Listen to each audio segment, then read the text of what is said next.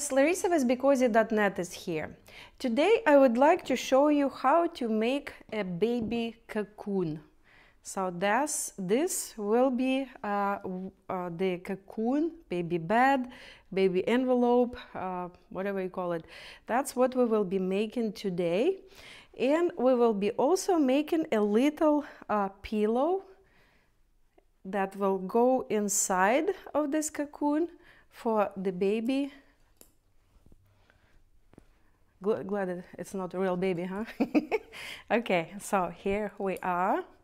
So this is a real pillow that goes with the baby cocoon, and we will be making it with this beautiful yellow color.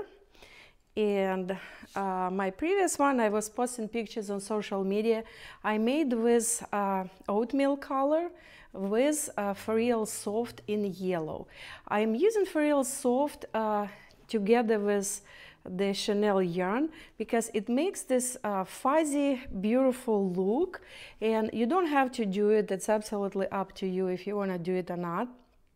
But if you want to do it, you can add it.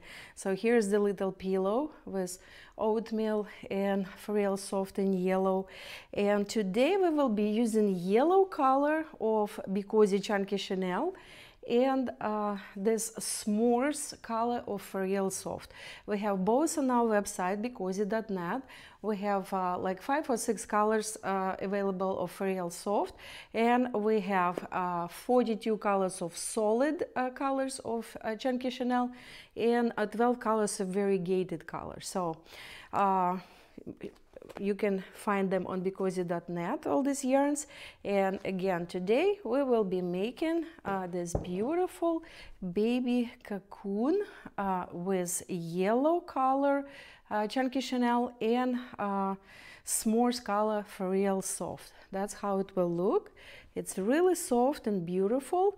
It has a little opening on the side to put the baby in, and you will need, guys, 2 skeins of BeCozi Chunky chenille, 1 and a little bit over for the baby cocoon and the rest for the pillow. So 2 skeins of Chunky chenille and 1 skein of Furreal Soft. If you're ready, let's get started.